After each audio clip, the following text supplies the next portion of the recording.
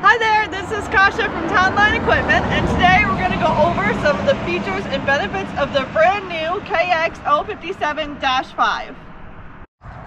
The first feature I'd like to show you on the new KX057-5 is the easy to access side panel. Once you have this single door open, you have easy access to your valves, your hydraulic reservoir, and your cooling system.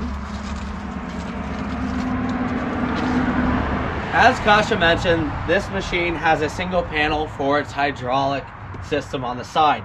In that same concept, we now have this panel for the back of our machine, which gives us immediate access to our water separator here on the left.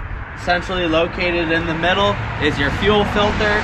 Right here on the right is your oil filter, dipstick, and fill. Something new now, which I think came from complaints on the Dash 4, is there is a little oil catch pan underneath your filter, and that has a drain line that comes out here underneath your counterweight. So we can put a catch pan there now, and all of the oil drains into it instead of over the motor mounts. As we work around to the side, this machine has a lockable panel that covers your fuel tank, and we still have our fuel fill alarm right there. Everything is lockable with your standard construction key.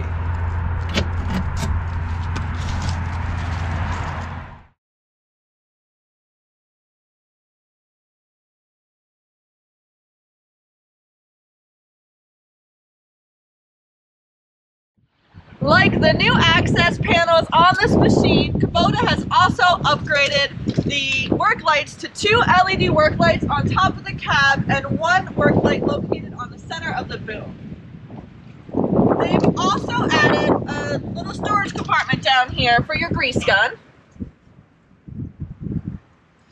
And now Spencer will go over the new display screen.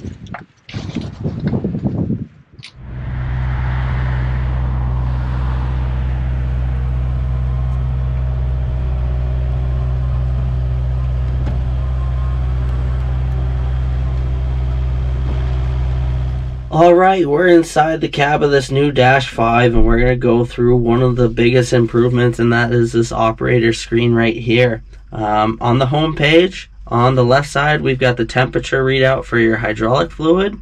On the right side, temperature readout for the engine temp. Bottom here is your fuel, and in the center, this is the implement the excavator is using. So right now, digging bucket's engaged. If we want to engage our hydraulics, we're going to use this button, and right there it brings us to, hypothetically, our hammer attachment. So on our left joystick now, we can control that implement.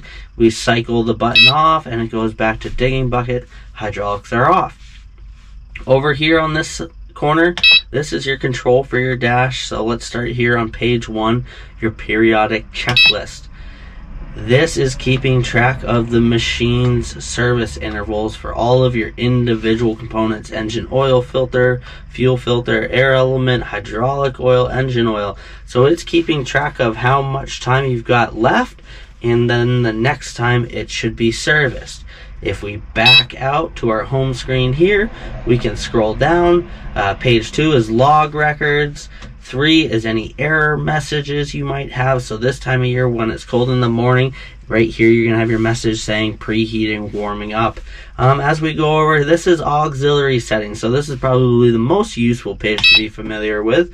We'll enter there. Mode select here. This is where we're going to adjust the machine's flow rates to specific implements. So 1 would be your thumb. 2, as I showed you, would be a hammer. 3 might be a ditching bucket. So we would want to, let's do this. We're going to enter 3. So now we're using mode 3. And then we're going to scroll over to auxiliary settings. We're going to go down to flow volume settings.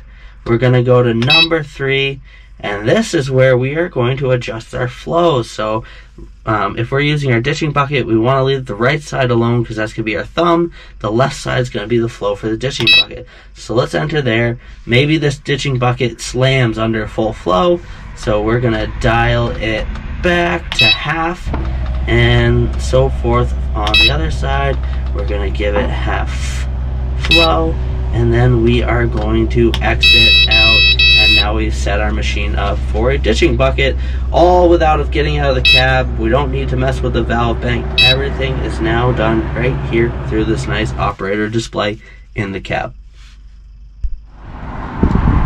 If this video has sparked interest in the new KX057-5, please feel free to reach out to us at either of our locations in Plainfield, New Hampshire or Pittsford, Vermont.